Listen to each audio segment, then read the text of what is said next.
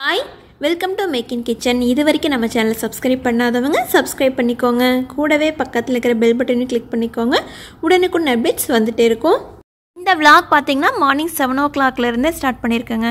ஆக்சுவலாக என் பையனெல்லாம் வந்து ஸ்கூலுக்கு அனுப்பிச்சிட்டு அதுக்கப்புறமா தான் வந்து இந்த vlog ஸ்டார்ட் பண்ணியிருக்கேன். நானும் ஒவ்வொரு டைமும் நினைப்பேங்க அந்த 11 o'clock முன்னாடி அந்த ஹரிபரியை வந்து வீடியோ எடுக்கணுன்ட்டு. ஆனால் இது வரைக்கும் டைம் செட் ஆகலை. கண்டிப்பாக நெக்ஸ்ட் vlogலையாவது ட்ரை பண்ணி பார்க்குறேன். இது வந்து பார்த்திங்கன்னா விட்டுட்டு வந்த உடனே இந்த டெலிவரி பண்ணாங்க. செல்வி இருக்க எங்காடின்ட்டு ஷார்ஜாவில் கடை இருக்குது. ஒவ்வொரு புதன்கிழமையும் வந்து டெலிவரி பண்ணுவாங்க அபுதாபிக்கு. ஸோ இங்கே கிடைக்காத காய்கறியில் வெஜிடபிள்ஸு எல்லாமே அங்கே ஆர்டர் பண்ணி விடுவேன். இந்த வாட்டி வந்து ஃப்ரூட்ஸ் மட்டும் கொஞ்சம் சொல்லியிருந்தாங்க. நம்ம ஊர் கமலா ஆரஞ்சு, கொஞ்சம் பனங்கிழங்கு, நார்த்தங்காய், கொஞ்சம் கல்லுப்பு. இதான் ஃபஸ்ட் டைம் கல்லுப்பு அங்கே ஆர்டர் பண்ணுறேன். பார்த்திங்கன்னா நல்லாயிருக்கு. நான் யூஸ் பண்ணிட்டு தான் இருக்குது. ரொம்பவே சூப்பராக இருக்குது. ஃப்ரூட்ஸ் கொஞ்சம் காஸ்ட்லி தாங்க. ஆனால் ஏர்லி மார்னிங் வந்து ஃப்ரூட்ஸ் வந்தாச்சு, நம்ம ஜூஸ் போட்டு குடிக்காமல் இருப்பேன்னா இன்றைக்கி வந்து காஃபி பால் எதுவுமே குடிக்கல. காலையில் வந்து எந்திரிச்சதே லேட்டுங்கனால இன்றைக்கி எந்த ஒர்க்குமே போகல காலையில். ஸோ ஃப்ரெஷ்ஷாக வந்து இந்த ஜூஸை போட்டு குடிச்சிட போகிறேன். நார்த்தங்காய் ஜூஸ்க்கு உப்பு சர்க்கரை எதுவுமே போட தேவையில்லைங்க, அப்படியே குடிக்கலாம். பார்த்திங்கன்னா 2 ஆரஞ்சு புளிஞ்ச அளவுக்கு ஜூஸ் வந்திருக்குங்க. இல்லை தண்ணி இந்த பாட்டில் ஃபுல்லாக ஃபில் பண்ணிவிட்டு சூப்பராக குடிச்சிக்கலாம். அவ்வளவும் விதங்க சூப்பராக இருக்குது. ஆனால் காய் பக்கத்தில் பார்த்திங்கன்னா மண் சட்டி வந்து இப்போ தான் கழுவுனாங்க. கொஞ்சம் சூடாகட்டும், வெயில் இல்லைங்கிறக்காக கொஞ்சம் சிம்மில் வச்சுருக்கேன். சூப்பராக இருக்குங்க இந்த ஜூஸ் குடிக்கிறதுக்கு. அப்படியே குடிச்சிடலாம். இன்றைக்கி பிரேக்ஃபாஸ்ட் என்ன பார்த்திங்கன்னா கொஞ்சமாக வந்து லேயர் பரோட்டா நேற்று நைட்டு செஞ்சுருந்தேங்க. அதை வந்து இன்றைக்கி கொத்து பரோட்டாவாக செய்ய போகிறேன். ரொம்ப ரொம்ப ரொம்ப சூப்பராக வந்திருக்கு இந்த பரோட்டா. கண்டிப்பாக இந்த டிஷ் வந்து நெக்ஸ்ட்டு திங்கள் இல்லை நெக்ஸ்ட் vlogல கூட சேர்த்து நான் வந்து உங்களுக்கு அப்லோட் பண்ணுறேன். இதை வந்து என் பையனுக்காக செஞ்ச இடியாப்பம்ங்க. ஸோ எங்களுக்கு இருக்க கொஞ்சம் தயிரோடு சாப்பிடுவோம். கொத்து பரோட்டாக்காக வெங்காயம் தக்காளி எல்லாம் கட் பண்ணி வச்சுருக்கேங்க. இது எல்லாத்தையும் இப்போ தாளிச்சு விட்ற போகிறேன்.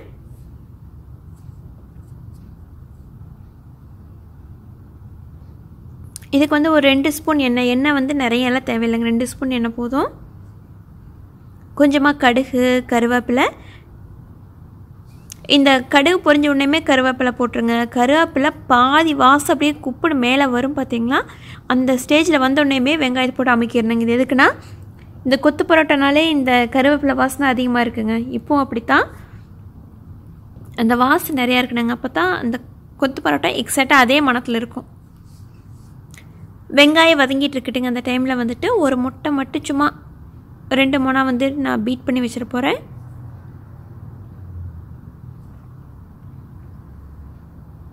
முட்டை மிக்ஸ் பண்ணிவிட்டு பரோட்டாவை பூரா கட் பண்ணி வச்சுக்க போகிறேங்க.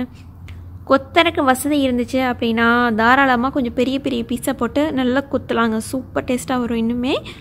பட் ஆனால் எனக்கு கொத்தறக்கெல்லாம் ஒரு நல்ல சௌகரியமான பிளேஸ் இல்லைங்க. இந்த திண்டு கூட பார்த்திங்கன்னா கொஞ்சம் ஹைட்டாக தான் இருக்கும். அதனால் நான் என்ன பண்ணுவேன்னு பார்த்திங்கன்னா ஃபுல்லாக கட் பண்ணிவிட்டு நல்லா கலக்கி கலக்கி கலக்கி கலக்கி அந்த கரெக்டாக அந்த பரோட்டாக்கான டேஸ்ட்டு கரெக்டாக கொண்டுட்டு வருவேன். கட் பண்ணும்போதே பாருங்களேன் எவ்வளோ சூப்பராக சாஃப்டாக வருதுன்ட்டு. அந்த அளவுக்கு சாஃப்ட்டுங்க இந்த பரோட்டா. கோதுமை மாவில் தான், ஆனால் சான்ஸ் இல்லைங்க, நல்லாவே இருக்குது. இந்த டிஷ்ஷும் அப்படி தாங்க. எப்போவுமே இட்லி, தோசை, பூரி, சப்பாத்தி இப்படியே ரொட்டீனாக சாப்பிட்டுக்கிறதுக்கு கொஞ்சம் டிஃபன் பாக்ஸ் ஓப்பன் பண்ணவே இன்றைக்கி இன்னும் புதுசாக இருக்குது அப்படின்னு பார்க்கலாம். அந்த அளவுக்கு சூப்பராக இருக்குது இந்த டிஷ்ஷு. எனக்கு ரொம்ப பிடிக்குங்க. பர்சனல் எக்ஸ்பீரியன்ஸில் சான்ஸ் இல்லை, நான் செஞ்சேன்னு சொல்லுங்கள். கண்டிப்பாக நீங்களாம் ஒவ்வொரு டைமாக ட்ரை பண்ணி பாருங்கள். ரொம்ப நல்லா வருது. இது வந்து நான் நேற்று நைட்டு இந்த பரோட்டாக்காக செஞ்ச இந்த சால்னாங்க. கொஞ்சம் தண்ணி மாதிரி இருக்கிறதெல்லாம் காலி ஆகிடுச்சு. கொஞ்சம் நல்ல வெஜிடபிள்ஸாக இருக்கிறதா மட்டும் கொஞ்சம் ஃப்ரிட்ஜில் எடுத்து வச்சுருந்தேன். ஸோ காலையில் ஹீட்டும் பண்ணியாச்சுங்க. தேங்காயை வறுத்து அரைச்சி போட்டிருந்தேன் அப்படிங்கிறனால கெட்டெல்லாம் போகாது. சூப்பராக இருக்கும் குழம்பு. டிஃபன் பாக்ஸுக்கு அப்படிங்கிறனால நான் முட்டை கொஞ்சம் கம்மியாக ஊற்றுறேங்க. ஸ்மெல் ஒன்றும் வராது. மேபி வந்துருச்சுன்னா என்ன பண்ணுறதுங்கிறக்காக நான் வந்து கம்மியாக ஊற்றிருக்கேன். முட்டை தக்காளிக்குள்ளே மிக்ஸ் ஆன உடனேயுமே ஒரு சின்ன கைப்பிடி அளவுக்கு பெப்பர் போட்டுக்கணுங்க. இதுக்கு உப்பெல்லாம் எக்ஸ்ட்ரா போட தேவையில்லை கண்டிப்பாக. ஆனால் முட்டை சேர்த்துட்டோம் அப்படின்னா கொஞ்சம் மிளகுத்தூள் சேர்த்துக்கணும். இது டிஃபன் பாக்ஸ் பேக் பண்ணதுக்கப்புறம் பார்த்திங்கன்னா அந்த மீதி இருக்கிற எக்கும் போட்டு நல்லா வறுத்து உள்ளுக்குள்ளே மிக்ஸ் பண்ணி சாப்பிட்டுக்கலாங்க. நல்லாயிருக்கும். கரெக்டாக ஒரு 3/4 போதும் வெந்த உடனேயுமே நம்ம எடுத்து வச்சுருந்தோம் இல்லைங்களா சால்னா, அதை வந்து நல்லா ஒரு 2 கரண்டி ஃபுல்லாக காய்கறிலாம் இருக்கிற மாதிரி அள்ளி போட்டுக்கணுங்க. கொஞ்சம் கொல கொல கொலன்னு இருக்கணுங்க இந்த கிரேவி. அப்போ தான் பரோட்டாக்குள்ளே நல்லா ஒட்டும், இது கோட் ஆகும்.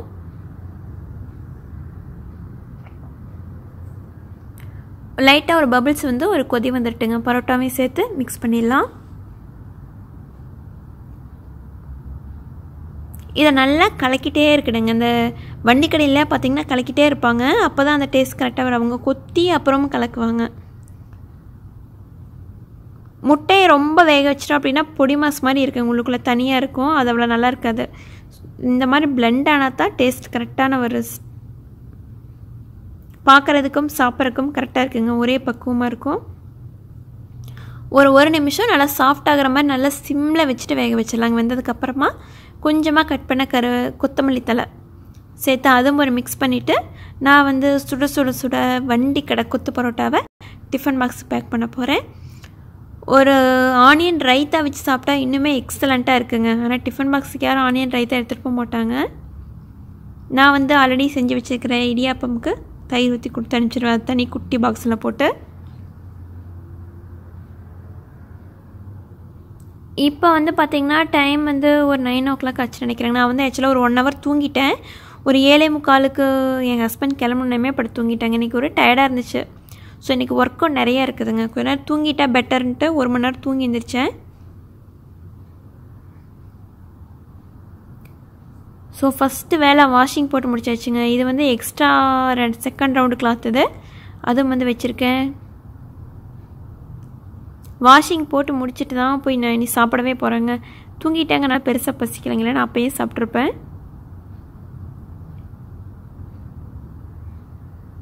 பெட்ஷீட்டுக்கு எப்போவுமே நீங்கள் ஜெல் வாஷிங் ஜெல் யூஸ் பண்ணிங்க. கூடவே டெட்டால் மறக்காமல் யூஸ் பண்ணுங்கள் பெட்ஷீட்டு பில்லோ கவர் எல்லாம் போடும்போது. ஸோ இது வந்து கார்பேஜ் பாக்ஸுக்கு போகணுங்க. இந்த கார்னர்லேருந்து அந்த கார்னர் போகணுங்க கார்பேஜ் பாக்ஸு. ஸோ குப்பையெல்லாம் போட்டுட்டு வந்துட்டு என் ஹால் எப்படி இருக்குன்னு பாருங்கள். நேற்று காய போட்ட ட்ரெஸ் எல்லாம் இன்னும் ஷர்ட்லாம் அப்படியே கிடக்குது. அங்கங்கே சிலதெல்லாம் கிடக்குதுங்க. இது வந்து நேற்று நைட் அயன் பண்ணினது. ஷர்ட்டெல்லாம் எடுத்து உள்ள வச்சுட்டேங்க. இது வந்து ஸ்டீமில் தான் அயன் பண்ணுவேங்கிறனால கொஞ்ச நேரம் வெளியில் வச்சு அப்புறம் தான் எடுத்து வைப்பேன்.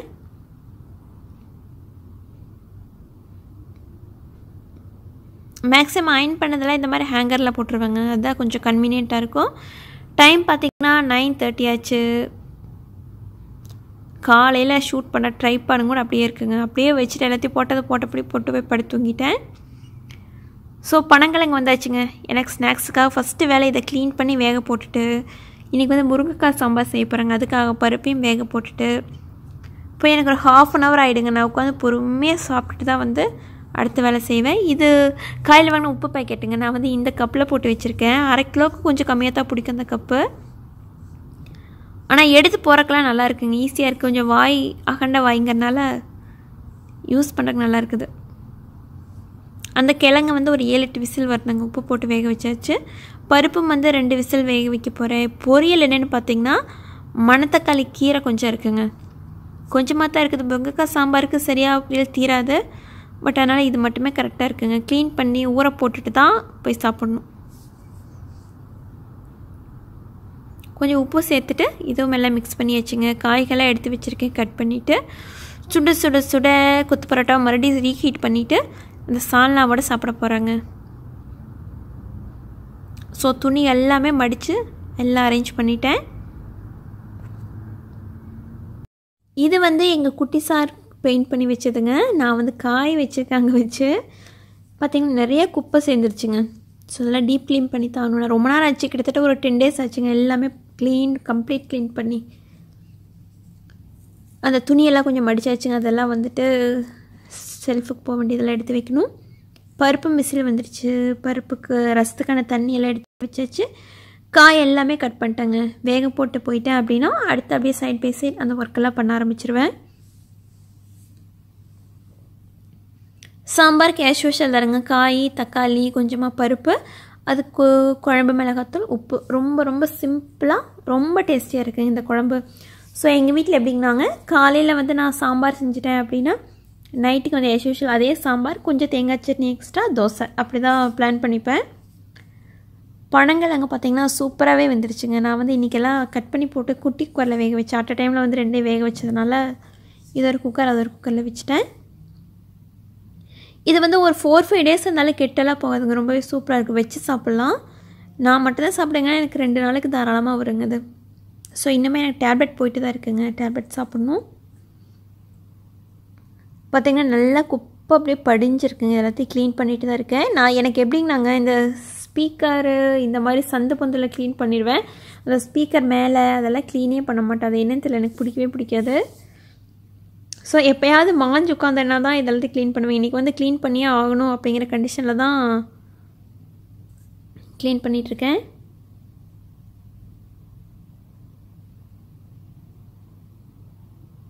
அதுவும் கீழே எடுத்து வச்சு நல்லா க்ளீன் பண்ணும் அந்த மைண்ட்லாம் வரவே வராதுங்க. எப்போயாவது தான் இந்த ஃபுல்லாக இந்த டிவி ஸ்டாண்டே க்ளீன் பண்ணணும் முடிவு பண்ணி க்ளீன் பண்ணுவேன். அன்றைக்கி தான் எடுத்து கம்ப்ளீட்டாக க்ளீன் பண்ணுவேன். இது வந்து எங்கள் குட்டி சாரோட ஏரியாங்க, பட் கொடூரமாக தான் இருக்குது. சார்ஜர் அது இதுன்ட்டு இந்த காரோட சார்ஜர்லாம் கிடக்குது. இதுக்கு எதுக்குமே கேப்பே இருக்காதுங்க, இங்கே தான் போடுவானோ. ஸோ அது எல்லாத்தையும் வேண்டாங்க அதெல்லாம் தூக்கி போட்டாச்சுங்க. நல்லா தான் இருக்குது, மட்டும் எடுத்து வச்சு க்ளீன் பண்ணியிருக்கேன். அது அவரோட பாக்ஸ் தாங்க. அது போக இது எக்ஸ்ட்ரா இந்த ரேக்கும் அவரே வச்சுக்குவார். இன்றைக்கி பார்த்திங்கன்னா டீப் க்ளீன் சொன்னதுனால மேக்ஸிமம் வந்து இன்றைக்கி டிவி ஸ்டாண்டு கம்ப்ளீட்டாகவே க்ளீன் பண்ணியாச்சுங்க.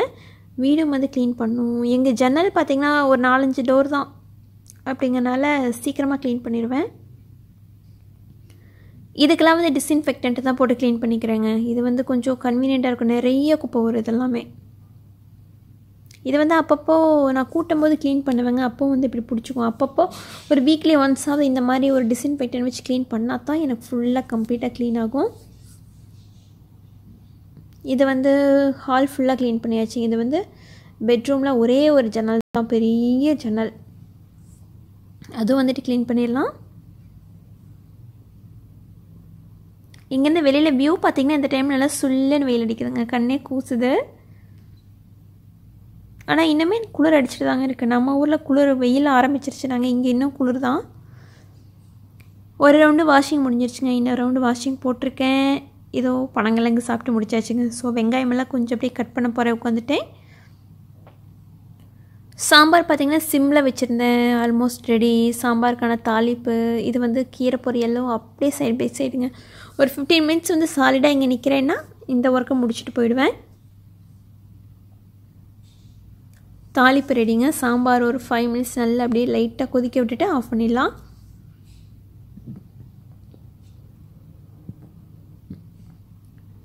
சூப்பரான முருங்கைக்காய் சாம்பார் ரெடி. பார்த்திங்கன்னா கீரை பொரியலும் ரெடி, ரசமும் வச்சாச்சுங்க. ஸோ ரைஸ் வந்து இந்த டைமில் நான் ஆன் பண்ணி விட்டுறேன். ஊற வச்சுருந்தேன், ஆன் பண்ணியாச்சு. ஸோ வாஷிங் பார்த்திங்கன்னா நிறைய விழுந்துருக்குங்க. இதெல்லாமே வந்து கழுவறக்காக எடுத்து போட்டிருக்கேன். மாவு வந்து நைட்டுக்காக கொஞ்சம் எடுத்து வைக்கணுங்க. டைம் ஒரு 6 மணி நேரமாக புளிச்சா தான் மாவு நல்லாயிருக்கும். இது மாவு அரைச்சி கிட்டத்தட்ட ஒரு 3 நாள் தான் ஆச்சுங்க. ஸோ இந்த வீக் வந்து இந்த மாவில் ஓடிரும்.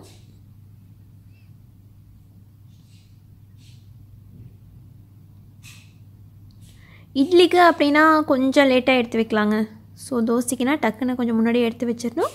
பார்த்திங்கன்னா லஞ்ச் எல்லாம் ரெடி பண்ணியாச்சு. இது வந்து லாஸ்ட் வீக் நான் வாங்கிட்டு வந்ததுங்க, பூசணிக்காவோட விதை. இது வந்து எனக்கு வறுத்து சாப்பிட்றதுக்கு ரொம்ப பிடிக்கும், அதுக்காக அதை காய வச்சு வச்சுருக்கேன். சின்ன பீஸ் வாங்கிட்டு வந்தாங்க, அதில் இருக்கிற விதை மட்டும் எடுத்து வச்சுருக்கேன். ஸோ செகண்ட் ரவுண்ட் வந்து வாஷிங் போட்டு முடிச்சாச்சு. அதுவும் காய போட்டுட்டு வீடு க்ளீன் பண்ணிகிட்டே இருக்கேங்க. எனக்கு வீடு ஃபுல்லாக க்ளீன் பண்ணி முடிக்கிறேன். இன்றைக்கி ஆக்சுவலாக இன்றைக்கி தூங்கிட்டேங்கனால லேட்டு, காலையில் எப்படியும் மாப் போட முடியாது. க்ளீனிங் ஒர்க்கே எனக்கு கிட்டத்தட்ட 1 hour இருந்துச்சு. பார்த்திங்கன்னா அடுப்பு எல்லாமே க்ளீன் பண்ணிட்டேன். இன்னும் வாஷிங்கும் கொஞ்சமாக வந்து மாப் போடணுங்க. இது 2 ஒர்க்கும் பெண்டிங்கில் இருக்குது. டைம் வந்து 12:35 ஆச்சு. என் குட்டி சாரை போய் கூட்டிகிட்டு வந்து லஞ்ச் கொடுத்து முடிச்சுட்டு பார்த்தீங்கன்னா டைம் இப்போ 2:30 ஆச்சு. இன்னும் தூங்கவே மாட்டேங்கிறாங்க, உட்காந்து ஏதோ பண்ணிகிட்டே இருக்கான். ஸோ தூங்க வைக்கிற வரைக்கும் பக்கத்தில் ஆள் இருந்துகிட்டே இருக்கணுங்க, இல்லைனா வந்து கூப்பிட்டுட்டே இருப்பான். தூங்க வச்சிட்டோம்னா டக்குன்னு நம்ம வேலையை முடிச்சிடலாம்.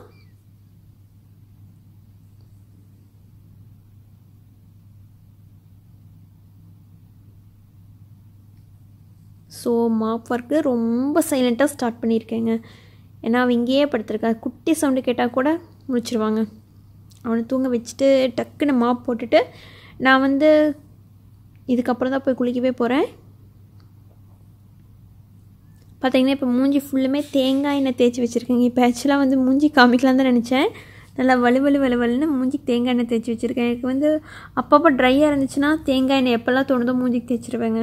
இதுதான் என்னோடய ஸ்கின் கேர். இவ்வளோதாங்க எனக்கு பெருசாக. மாப் போட்டு முடிச்சுட்டு பாதி பாத்திரம் வந்து இப்போ கழுவினேங்க. பாதி பாத்திரம் வந்து அப்பயே கழுவி எல்லாம் எடுத்து வச்சுட்டேன். அதாவது மாப் போகிறதுக்கு முன்னாடி பாதி கழுவிட்டேன், மாப் போட்டதுக்கப்புறமா பாதி கழுவி வச்சேன். இப்போ 4:30 ஆச்சுங்க டைமு. இந்த டைமில் பார்த்திங்கன்னா கொஞ்சமாக ஈவினிங் ஸ்நாக்ஸ் செய்யலாம் அப்படின்ட்டு வந்திருக்கேன். என்ன பண்ண போகிறேன்னா ஊர்லேருந்து எடுத்து வந்து பொரி ஒரு லாஸ்ட்டு பஞ்ச் ஒன்று இருக்குதுங்க. இவ்வளோ தான் லாஸ்ட்டு. 2 பக்கம் பொரியில் இவ்வளோ தான் மிச்சம் இருக்குது. ஸோ இது அப்பப்போ ஆரியா சாப்பிட்றமாங்கக்கா பெரிய பேக்கெட்டில் போட்டாங்க. அது வந்துட்டு இப்போ போர் அடிச்சிருச்சு, அவனுக்கு வேண்டான்ட்டான். ஆனால் வந்து அதையும் வறுத்து நாங்கள் சாப்பிட்ற போகிறோம். கொஞ்சமாக வறுக்கடலை, கருவேப்பிலை, பச்சை அது என்னது பூண்டுங்க, இதெல்லாம் போட்டு நல்லா வறுத்தரலாம். ஏன்னா இது வரைக்கும் நான் எண்ணெயில் வந்து பெருசாக நல்லா பொரிய விட்டுருவேன் இது எல்லாத்தையும். அப்போ வாசனை நல்லா இருக்குது. இந்த வரமிளகாய்க்கு பதிலாக மோர் மிளகா போட்டால் சூப்பர் டேஸ்ட்டாக இருக்குங்க. கொஞ்சமாக குழம்பு மிளகாத்தூள், கொஞ்சம் மஞ்சத்தூள், இது 2ம் போட்டுட்டு ஒரே நிமிஷம் எண்ணெயில் விட்டுட்டு பொரியை போட்டு நல்லா டாஸ் பண்ணிட வேண்டியதாங்க. அவ்வளோதான் பொரி வறுக்கிறது. கொஞ்சம் மோர் மிளகாயெல்லாம் போட்டோன்னீங்களா அந்த மனம் இன்னும் நல்லா என்ஹான்ஸ் பண்ணி கொடுக்கும், சூப்பராக இருக்கும். பொரி வறுத்தாச்சுங்க. ஸோ நல்லா சாப்பிட்டு முடிச்சுட்டு வந்துட்டு எனக்கு வந்து இன்றைக்கி நல்லா டீ குடிக்கணும் போல் இருக்குது. நல்லா தண்ணியிலையே இந்த மாப்பு கழுவுனதெல்லாம் பண்ணதுனால கொஞ்சம் லைட்டாக குளிருது. சுட டீ குடிக்கணும் போல் இருக்குது.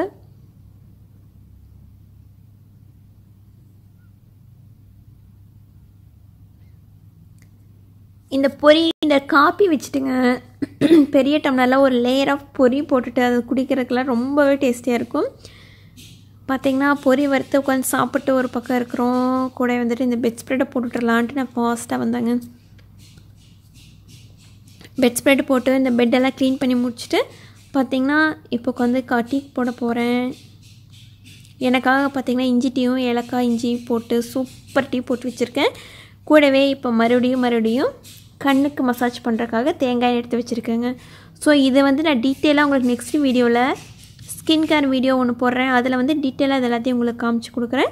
ஸோ இந்த vlog வந்து இதோட நம்ம முடிச்சுக்கலாம். இந்த வீடியோ கண்டிப்பாக உங்களுக்கு பிடிச்சிருக்குங்க. இந்த வீடியோ உங்களுக்கு பிடிச்சிருந்தா மேக் இன் கிச்சனுக்கு சப்ஸ்கிரைப் பண்ணுங்கள்.